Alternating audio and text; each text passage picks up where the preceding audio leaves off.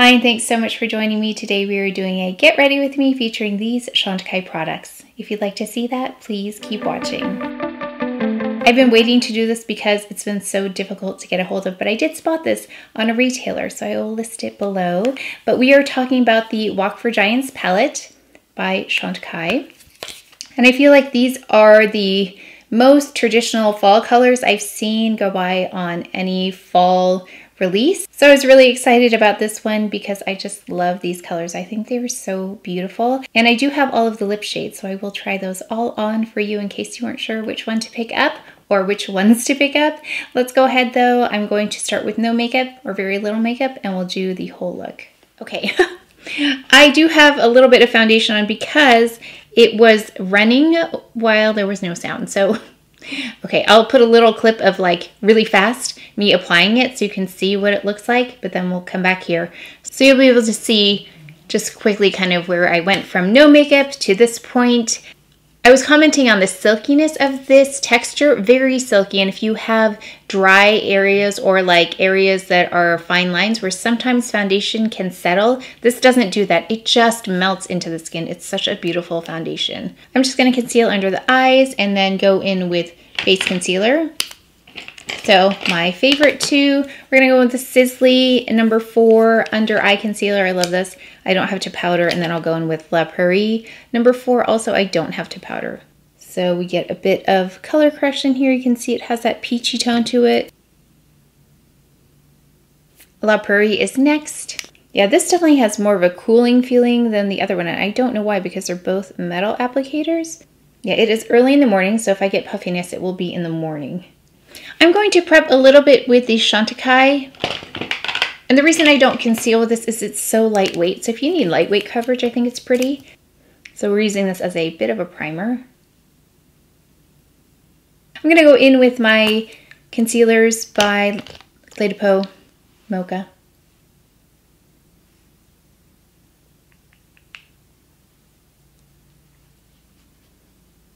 Okay, let's go ahead and set. We're going to try this Chantecaille loose powder again. I haven't used it very much, so it's hard for me to really say how I get along with it, but this is in the shade Light. I've got a La Mer powder brush. I still haven't figured out the powder puff situation yet, so we're just gonna go in. Okay, next, of course, Hummingbird powder, standard. And then makeup always looks just a little bit better after I let it settle in. I'm gonna go in with just a bit of the By Terry Hyaluronic powder in Light Apricot, just to make sure we are kind of color corrected up here in front. Some days it shows through more, some days it doesn't. Kind of just depends on the day. So I always have something like that ready on hand. Just do a little bit more color correcting after I powder. That's a lot of powder, but that's what I do every day. So we're gonna take this Serena bronzer. I just wanna bronze the exterior. I've got a Marc Jacobs. This is a blush brush, but I'm gonna use it anyway. Hopefully this lighting is a little bit better. Oh gosh, see, when I put bronzer on, getting in that hairline is just, I'm gonna take a smaller brush and fix that in a second. It looks okay here. Well, actually it doesn't. Sometimes it looks okay in person and then I look on camera like, what? We'll fix that. I also have that hairspray, the colored hairspray. So sometimes it ends up on my face if I go too close to the hairline. So that is the trickiest part. Like if I didn't have that temporary spray, it would be no problem. I would just go in and, you know, really get into the hairline, but I just don't want it to be, I don't want that color to end up on my face. I have to go back and fix that a little bit more closely. It's just, it always sticks out. Okay, let's go in and buff a little bit more just to blend that a little bit better. Yeah, even on me, Serena can, like if I'm not careful, can get really like intense. So far, like what, 12 minutes? That's not bad. I mean, of course, I will edit this out, some of it, just because it's just application over and over. but at least I got to see everything. This one is almost, I need to find my, oops, I always do that, bump into the mic. This is almost, can you see it? We'll keep it a bit more natural today. My brows look totally different today. Okay. That's why a pencil comes in handy. Let me find it. Your pencil comes in handy when something like this is like uneven looking. Sometimes my brows are fast and sometimes they're not. Just depends on how it goes that day. I think that's enough messing with the brows for now. It's been 5 minutes, so I've cut that out, of course. Almost 20 minutes just for the base, but now we're ready to go in with this palette, Walk for Giants, and it's finally available more widely, at least from the last time I looked. And we're going to go in, I have used this before, I've been playing with it, so I'm going to go in kind of like Janelle did, but with a little bit of a twist. So we'll take this more goldish color first, and we're going to go under the brow bone. I loved her tutorial. There's a Chantecaille YouTube channel if you don't already subscribe, but her tutorials are on there as well as other members of the team. So make sure to go see them because they do a great job of demoing their new products.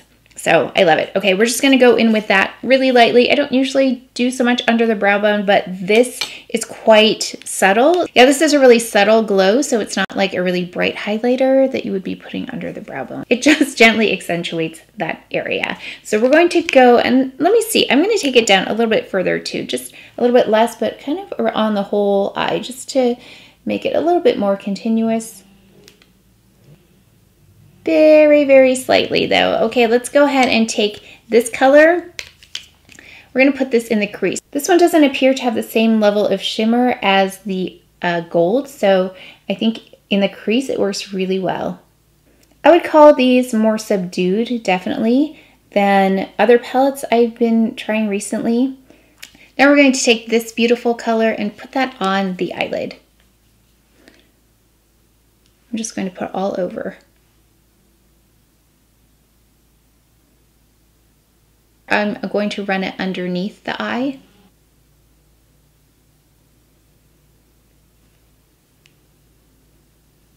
Yeah, this is one of those palettes you can't go overboard on easily. I'm taking Earth and I'm going in the tight line area. I'm also going to go above the lash line. I'm not doing a wing today, but I'll do a nice soft liner. But I will go in a wing type of shape. I'm just looking for Celadon here. I mean, it's nice to have all of these. I just can't find it. I thought this would be beautiful in the waterline with all of the shades that are in this palette. Of course, Chantecaille mascara. I think it's just about time for a new one. This one is running out. It's been, you know, a good amount of time, so it's lasted quite a bit. And if I'm not making a video, this is usually the one I have on. It's just so easy to apply and the results are beautiful. Okay, so that's 3 coats. Yeah, and this builds up just so beautifully. I did curl my lashes though before I started my makeup. Let's go ahead and add blush. You already know what I'm going to add, so. Chantecaille Manta Ray. Okay, so I had questions about brushes to use for different, I think it was bronzers, but I also use different brushes for different blushes. This one's a little bit more dense, so it does take more work to get the product on the brush. But the brush itself can help diffuse out the blush. So, like I could use this, or I'm going to use my giant kabuki brush here by Ray Morris. More densely packed, the bristles are not as flexible, so it picks up the product much more easily. So I don't know if you could see that difference there, but color goes on much faster with this brush versus this brush. So I like this one for more densely packed brushes. This is the Ray Morris. And I like this for more like powdery type blushes, ones that I can grab a little bit more easily. So I do still pull for my Ray Morris brushes quite a bit, but you just have a different effect, a different impact, I think, based on the brush. Let me know if you use different brushes for blushes or bronzers. This is where I think I put too much on. So a little bit with the hummingbird powder, buff it in. It's just such a pretty blush though. I love it. Let's go in with this as a highlighter and see how it works. We'll go in with this gold right here. I've got a Wayne Goss fan brush. It's like the only fan brush I use. I love this one. Yeah, it's a really pretty highlighter.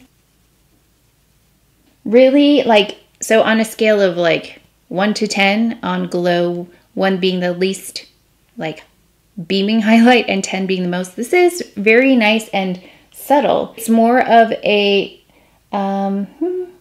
it's more subdued for sure. So I'd put it on like a 3, something like that. I love it because if you like highlighter but you don't want it so obvious, this one is really pretty as a highlighter. Yeah, I think that's so nice. Okay, finally, let's go to lip colors. We're going to try them all on. Let's go with Plumeria first. Actually, I saw Amelia Liana. I don't know if you follow her. She's a vlogger in the UK. She put this on. It was really pretty on her. She's like medium skin tone, but a little bit cooler, and it works really beautifully on her.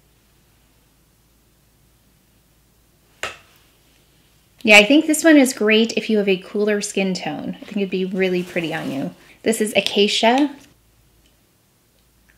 These, by the way, are the lip veils, that formula.